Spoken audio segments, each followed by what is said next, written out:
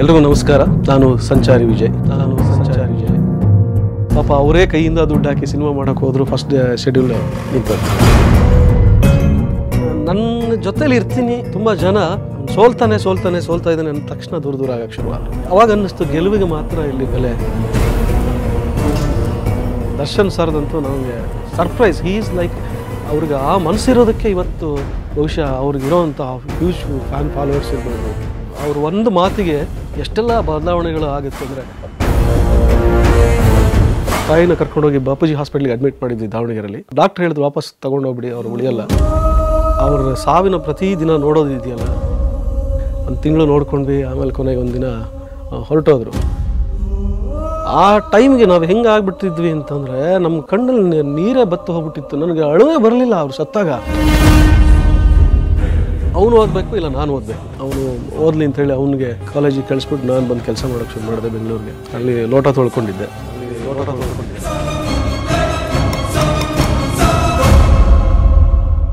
ನಾನು ಹುಟ್ಟಿದ್ದು ಚಿಕ್ಕಮಗಳೂರು ಜಿಲ್ಲೆ ಕಡೂರು ತಾಲೂಕು ಪಂಚನಹಳ್ಳಿ ಅಂತ ಒಂದು ಸಣ್ಣ ಹಳ್ಳಿ.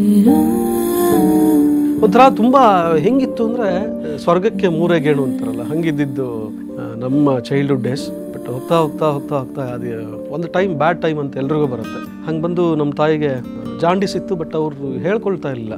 ಅದು ಜಾಸ್ತಿ ಆಗಿ ಕೊನೆಗೆ ತಾಯಿನ ಕರ್ಕೊಂಡೋಗಿ ಬಾಪೂಜಿ ಹಾಸ್ಪಿಟ್ಲಿಗೆ ಅಡ್ಮಿಟ್ ಮಾಡಿದ್ವಿ ದಾವಣಗೆರೆಯಲ್ಲಿ. ಅಲ್ಲಿ ಡಾಕ್ಟ್ರು ತೋರಿಸಿದ ತಕ್ಷಣ ಅಂದ್ರೆ, ಇಲ್ಲ ಕೇಸ್ ಉಳಿಯಲ್ಲಪ್ಪ, ಇದು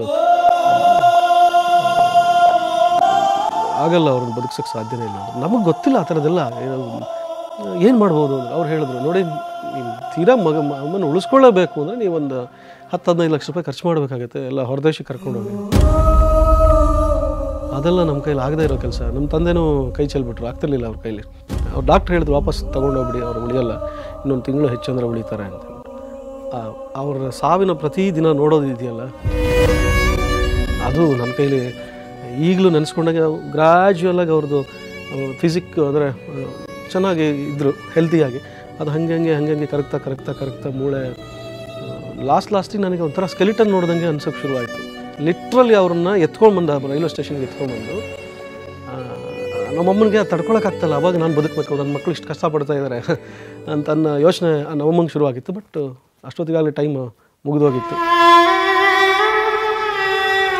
ಒಂದು ತಿಂಗಳು ನೋಡ್ಕೊಂಡ್ವಿ. ಆಮೇಲೆ ಕೊನೆಗೆ ಒಂದಿನ ಹೊರಟೋದ್ರು.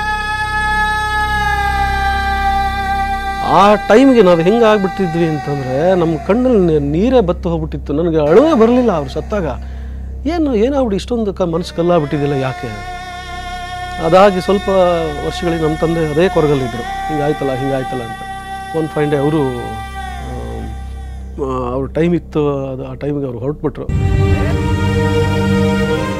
ಒಬ್ಬರನ್ನು ನೋಡಿಕೊಂಡು ಕೊನೆಗೆ ನಮ್ಮ ದಾರಿ ಅಲ್ಲಿಂದ ಬೇರೆ ಕಡೆ ತಿರುಗಿಬಿಡುತ್ತೆ.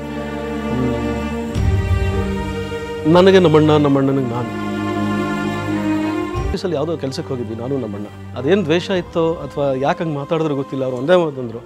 ಅವ್ರ ಆಫೀಸರ್ ಹತ್ರ ಹೋಗಿ ಕೇಳಿದ ತಕ್ಷಣ ಅವ್ರು ಇನ್ನೊಬ್ರು ಯಾರ್ದು ಕೇಸ್ ವರ್ಕರ್ ಹತ್ರ ಕಳಿಸಿದ್ರು. ಅವ್ರು ಏನಂದ್ರು ಗೊತ್ತಾ, ಇವ್ರು ಮಕ್ಕಳು, ಇವ್ರಿಗೆ ಯಾಕ್ರಿ ಇವೆಲ್ಲ ಮಾಡಿಕೊಡ್ತೀರಾ ನೀವು ಅಂತಂದರು.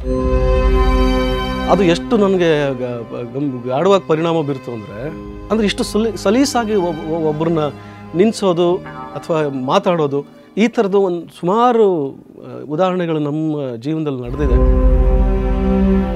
ಅವನು ಓದಬೇಕು ಇಲ್ಲ ನಾನು ಓದಬೇಕು. ಸರಿ, ಆಗ ಅವನು ಓದಲಿ ಅಂತೇಳಿ ಅವನಿಗೆ ಕಾಲೇಜಿಗೆ ಕಳಿಸ್ಬಿಟ್ಟು ನಾನು ಬಂದು ಕೆಲಸ ಮಾಡೋಕ್ಕೆ ಶುರು ಮಾಡಿದೆ ಬೆಂಗಳೂರಿಗೆ ಫಸ್ಟ್ ಟೈಮ್ ಬಂದು ನಾನೊಂದು ಹೋಟ್ಲಲ್ಲಿ ಕೆಲಸ ಮಾಡ್ತಾಯಿದ್ದೆ, ಕೆಫೆ ಮಲ್ನಾಡ್ ಅಂತ ಇದೆ, ರಾಜಾಜಿನಗರ ಹತ್ರ. ಅಲ್ಲಿ ಲೋಟ ತೊಳ್ಕೊಂಡಿದ್ದೆ. ಹೋಟ್ಲಲ್ಲಿ ಕೆಲಸ ಮಾಡಿಕೊಂಡು ನಮ್ಮ ಅಣ್ಣಂಗೆ ದುಡ್ಡು ಕಳಿಸ್ತಾ ಇದ್ದೆ. ಬಿಕಾಸ್ ಅವನು ಓದಬೇಕಾಗಿತ್ತು ಅವಾಗ. ಅವನು ಓದಿ ಮುಗಿಸಿದ ಮೇಲೆ ಅವನು ನನ್ನನ್ನು ಸಾಕಕ್ಕೆ ಶುರು ಮಾಡಿದೆ. ಹೀಗೆ ಜೀವನದಲ್ಲಿ ಒಂಥರ ಎಲ್ಲ ಥರದ್ದು ಎಳೆಗಳನ್ನ ನೋಡ್ಕೊಂಡು ಬಂದ್ವಿ. ಅವನು PUC ಮುಗಿಸಿ ಫ್ರೀ ಆದ. ಸರಿ, ನೀನು ಓದು, ನಾನು ಏನಾದರೂ ಕೆಲಸ ಮಾಡ್ತೀನಿ ಅಂತೇಳಿ ಪಾಪ ಅವನು ಕೆಲಸ ಮಾಡೋಕ್ಕೆ ಶುರು ಮಾಡಿ ನನ್ನ ಓದ್ಸೋಕ್ಕೆ ಶುರು ಮಾಡಿದೆ. ಹಾಗೆ ಒದ್ದಾಡ್ಕೊಂಡು ನಾನು PUC ಮಾಡಿದೆ. ಒಂದಕ್ಕೊಂದು ಕನೆಕ್ಟ್ ಆಗ್ತಾ BMS ಕಾಲೇಜಲ್ಲಿ ನಾನು ಇಂಜಿನಿಯರಿಂಗ್ ಮಾಡೋಕ್ಕೆ ಬಂದೆ. ಇಂಜಿನಿಯರಿಂಗ್ ಮಾಡ್ತಾನೆ ಈ ನಾಟಕದ ಗೀಳು ಶುರುವಾಗ್ಬಿಟ್ಟಿತ್ತು. ಆ ನಾಟಕ ಫಸ್ಟ್ ಒಂದು ನಾಟಕ KST ಅವ್ರ ನಾಟಕ ಆದಮೇಲೆ ಬೇರೆ ರಂಗತಂಡಗಳು, ಅಂದರೆ ಎಲ್ಲ ಹವ್ಯಾಸಿ ರಂಗತಂಡಗಳು ಬೆಂಗಳೂರಲ್ಲಿ ಇದ್ದಿದ್ದು, ಒಂದೊಂದೇ ಸೇರಿಕೊಂಡೆ. ಅಲ್ಲಿಂದ ನಾನು ಬೇರೆ ನಾಟಕ ತಂಡಗಳಿಗೆ ಹೋದೆ. ಕೊನೆಗೆ ನಾನು ಬಂದಿದ್ದು ಸಂಚಾರಿ ನಾಟಕಕ್ಕೆ. ಅಲ್ಲಿಂದ ಮುಗಿಸಿ ನಾನು ಸೀರಿಯಲ್ಗೆ ಟ್ರೈ ಮಾಡ್ತಾಯಿದ್ದೆ, ಜೊತೆಲಿ ಕಾಲೇಜ್ ಕೆಲಸಕ್ಕೂ ಹೋಗ್ತಾ ಇದ್ದೆ. ಲೂಸಿಯಾ ಅಂತ ಒಂದು ಸಿನಿಮಾ ಆಡಿಷನ್ಗೆ ಹೋಗಿದ್ದೆ.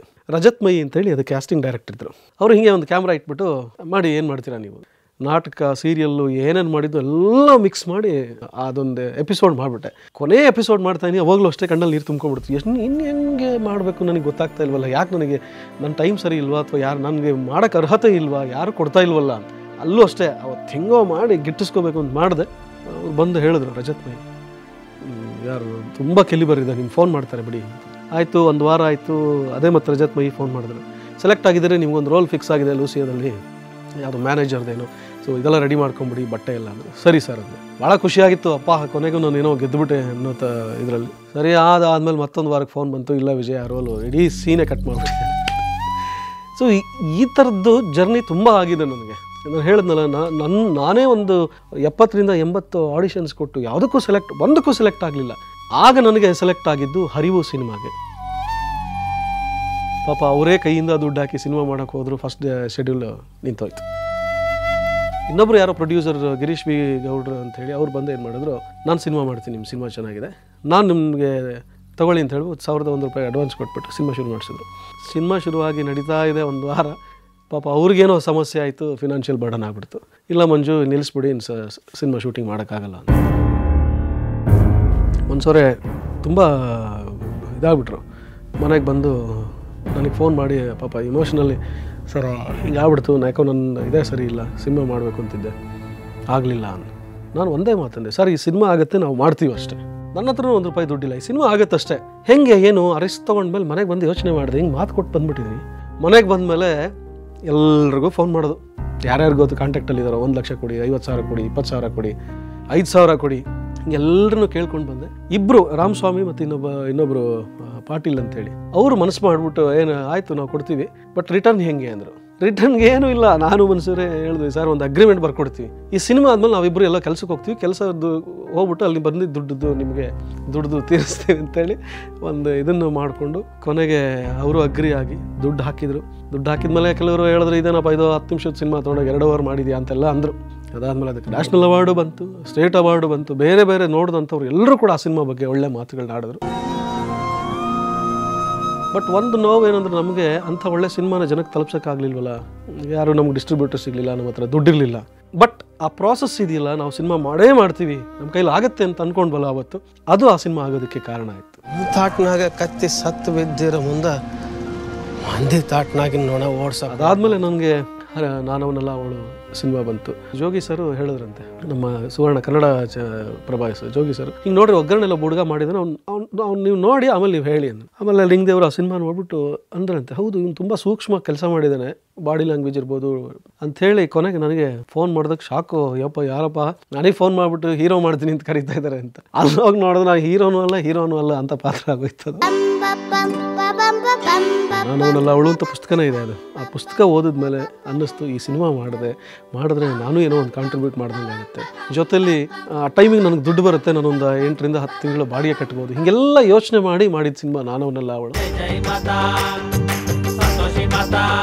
ನನಗೆ ನಾನು ಅವನಲ್ಲ ಅವಳು ಫಸ್ಟ್ ಶಾಟು ಮನೆಯಲ್ಲಿ ತೊಟ್ಟಿ ಮನೇಲಿ ಒಂದು ಶಾಟ್ ಇತ್ತು. ನಾನು ಹೊರಗಡೆಯಿಂದ ನಡ್ಕೊಂಬಂದು ಅಪ್ಪ ಕೂತಿರ್ತಾರೆ, ಇದರಲ್ಲೇನೋ ಫೇಲ್ ಆಗಿರ್ತೀನಿ ನಾನು, ಅದಕ್ಕೆ ಅವ್ರು ಬೈತಿರ್ತಾರೆ.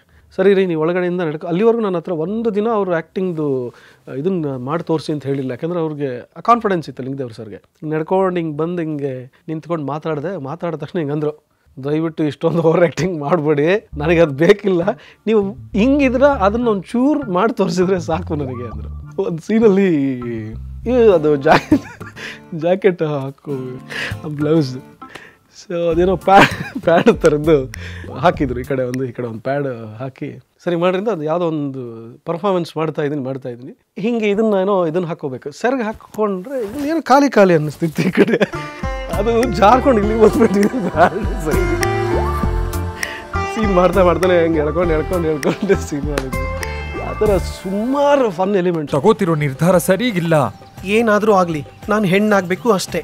ಈಗ ನಾವು ಅದೇ ಅಲ್ವಾ ಬೇಕಾದಾಗ. ಹಿಸ್ಟ್ರಿ ಆಯಿತು ನನಗೆ ಗೊತ್ತಿಲ್ದೇ, ಆಮೇಲೆ ಅದು ಯಾವುದು ಎಕ್ಸ್ಪೆಕ್ಟ್ ಮಾಡ್ದೇ ಒಂದು ರಿಸಲ್ಟ್ ಸಿಗುತ್ತಲ್ಲ, ಅವತ್ತು ಅದನ್ನು ಹೇಳ್ಕೊಳಕ್ಕೆ ಸಾಧ್ಯನೇ ಇಲ್ಲ. ನನಗೆ ನನ್ನ ಲಿಸ್ಟ್ ನನಗೆ ನ್ಯಾಷನಲ್ ಅವಾರ್ಡ್ ಬಂದ ಸಂದರ್ಭದಲ್ಲಿ ಆಮಿರ್ ಖಾನ್ ಇದ್ದರು, ಶಾಹಿದ್ ಕಪೂರ್ ಇದ್ದರು, ಮಮ್ಮೂಟಿ ಇದ್ದರು. ಅದು ಆ್ಯಕ್ಚುಲಿ ಏನಾಗಿತ್ತು ಅಂದರೆ ನ್ಯಾಷನಲ್ ಅವಾರ್ಡ್ ಬರೋ ಹಿಂದಿನ ದಿನ ಆಲ್ಮೋಸ್ಟ್ ಎಲ್ಲ ಮಮ್ಮೂಟಿ ಸರ್ಗೆ ಹೋಗಿದೆ ಅಂತಲೇ ಸುದ್ದಿ ಆಗಿತ್ತು. ಬಟ್ ನನಗೇನೆಂದರೆ ಆ ಲಿಸ್ಟಲ್ಲಿ ನಾನು ಇದ್ದೀನಿ. ಯಾರಿಗಾದರೂ ಒಬ್ಬರು ಡೈರೆಕ್ಟರ್ ನೋಡಿ ಸರ್ ಯಾಕೆ ಚಾನ್ಸ್ ಕೊಡಲ್ಲ ನನಗೆ, ನೋಡಿ ನಾನು ಆಮಿರ್ ಖಾನ್ ಅಂತವ್ರ ಜೊತೆ ಶಾಹಿದ್ ಕಪೂರ್ ಅಂತವ್ರ ಜೊತೆ ಫೈಟ್ ಮಾಡಿದ್ದೀನಿ, ನನಗೆ ಒಂದು ಅವಕಾಶ ಕೊಡಿ ಅಂತ ಕೇಳ್ಬೋದು ಅನ್ನೋದು ನನ್ನ ತಲೆಯಲ್ಲಿ ಕೂತಿತ್ತು. ಬಟ್ ಅದು ನೆಕ್ಸ್ಟ್ ಡೇ ಕಟ್ ಮಾಡಿದ್ರೆ ಅದು ಸೀನೇ ಬೇರೆ ಆಗಿಬಿಡ್ತು, ಅದು ನನಗೇ ಬಂದುಬಿಡ್ತು.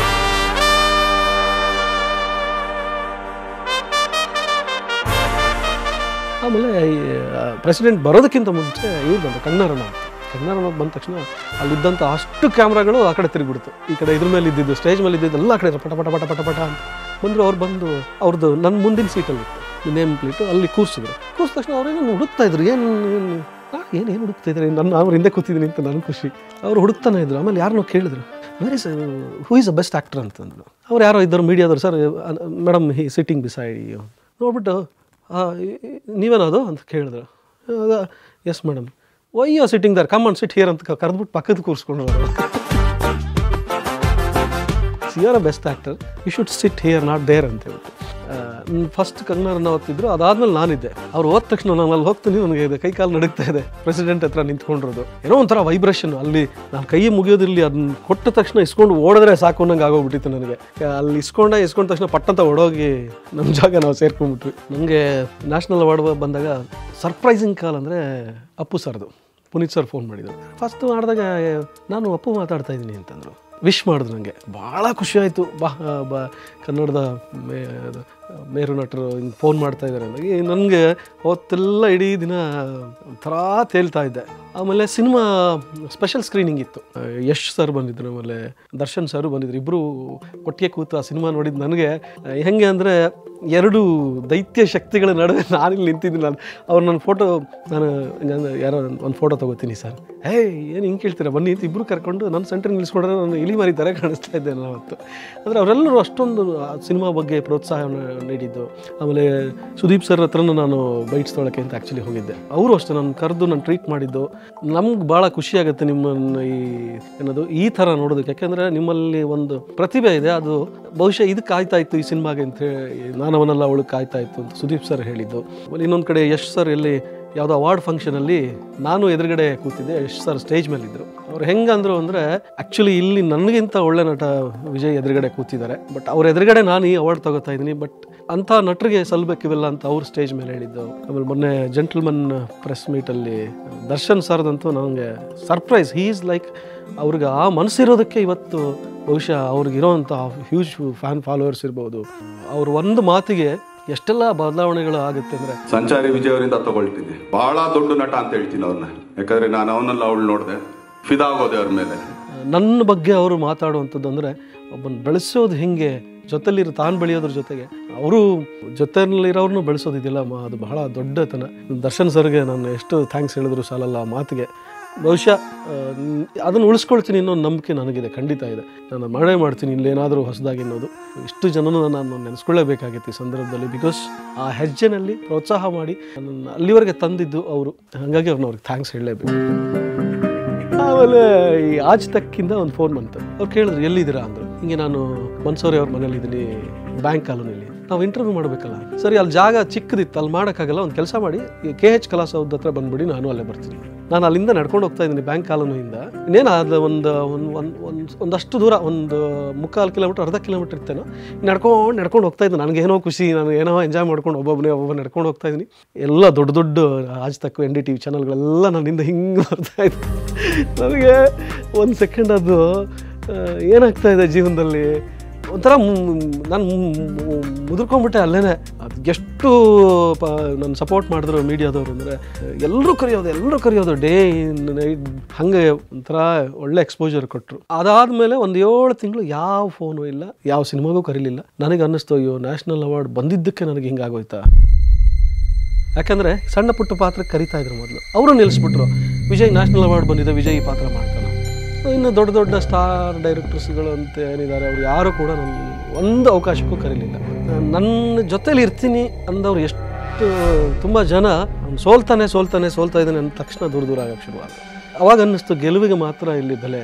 ಬಟ್ ಹಾಗಂತ ನಾನು ಹೇಳಿದೆ, ಸೋಲು ನನಗೆ ಇವತ್ತಿಂದಲ್ಲ, ಇದು ಹೊಸದೇ ಅಲ್ಲ. ನಾನು ಕಷ್ಟ ನೋವು ಸೋಲು ಅನ್ನೋದು ಭಾಳ ಅನುಭವಿಸ್ಬಿಟ್ಟಿದ್ದೀನಿ ಮೊದಲಿಂದನು. ಹಂಗಾಗಿ ನಂಗೆ ಅದೇನು ಅನಿಸಲ್ಲ. ನಾನು ಇವತ್ತು ಸೋತ್ರೂ ನನಗೆ ನಾನೇ ಧೈರ್ಯ ಹೇಳ್ಕೊತೀನಿ, ನನಗೆ ನಾನೇ ಗಟ್ಟಿಯಾಗಿ ನಿಲ್ತೀನಿ. ನಾನು ಇವತ್ತಲ್ಲ ನಾಳೆ ಬಂದೇ ಬರ್ತೀನಿ ಅನ್ನೋದು ನಂಬಿಕೆ ನನಗೆ ಯಾವತ್ತೂ ಇದ್ದೇ ಇರ್ತದೆ, ಕಳ್ಕೊಂಡಿಲ್ಲ. ಸಿನಿಮಾಗಳ ಗೆಲುವು ಸೋಲುವು ಇದ್ದಿದೆ, ಎಲ್ಲರಿಗೂ ಇದ್ದಿದೆ. ಚಾರ್ಲಿ ಚಾಪ್ಲಿನ್ ಮಾಡಿ ಅಂತ ಮರ್ಲಾನ್ ಬ್ರ್ಯಾಂಡೋ ಇರ್ಬೋದು ಅಂತ ನಮಗಿಲ್ಲಿ ಉದಾಹರಣೆ ಎಕ್ಸಾಂಪಲ್ ದ್ವಾರಕೀಶ್ ಸರ್ ಇದ್ದಾರೆ. ಅಂಥವರೆಲ್ಲ ಪೀಕಲ್ಲಿದ್ದವರೇ ಕೆಳಗಡೆ ಪಾತಾಳ ನೋಡಿ ಮತ್ತೆ ಮೇಲೆ ಬಂದಿದ್ದಾರೆ ಅಂತ ಅವ್ರು ಇರುವಾಗ ನಾವಿನ್ನು ಈಗ ಕಂಡುಬಿಡ್ತಾ ಇರೋರು ಇರಲಿ. ಬಟ್ ಈ ಸೋಲುಗಳೆಲ್ಲ ನಾಳೆ ಹಿಂದೆ ತಿರುಗಿ ನೋಡೋಕ್ಕೆ ಬೇಕಲ್ಲ. ನನ್ನ ಇಲ್ಲಿವರೆಗೂ ಏನು ಜರ್ನಿ ಇತ್ತು, ನಾನು ಬಹುಶಃ ಯಾವತ್ತೂ ಇಷ್ಟು ಪ್ರಿಪೇರ್ ಆಗಿರಲಿಲ್ಲ ಅನಿಸುತ್ತೆ ಒಂದು ಇಂಟರ್ವ್ಯೂ ಕೊಡೋಕ್ಕೆ.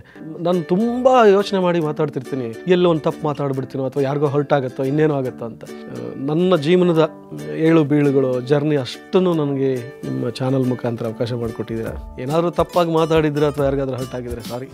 Thank you once again.